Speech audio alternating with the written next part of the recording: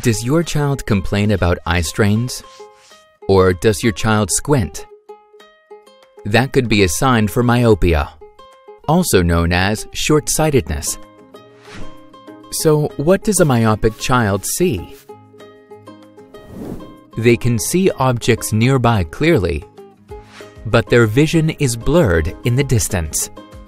Responsible for sharp and clear vision is the focal point of the retina, which is the visual sensitive area on the back of the eye. Normally, we see distant objects by projecting on this area, but with myopia, the eye is too long. Or the lens cornea system of the eye is too strong. So the picture is projected in front of the focal point, and that's why the vision is blurred. But where does myopia come from? One reason is genetics. If one or both parents are myopic, there is a higher probability that the child could also be myopic. But there are also other reasons which are connected with environmental and lifestyle influences. For example, living in big cities or attaining a higher level of education.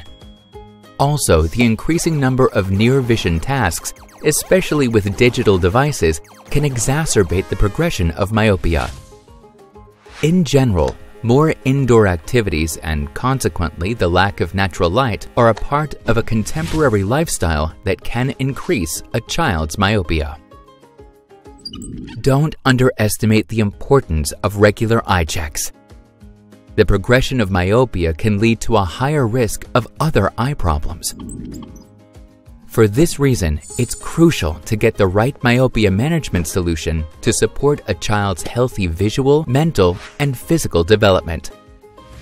Ask your optician to find out more. Give your child a better outlook on life.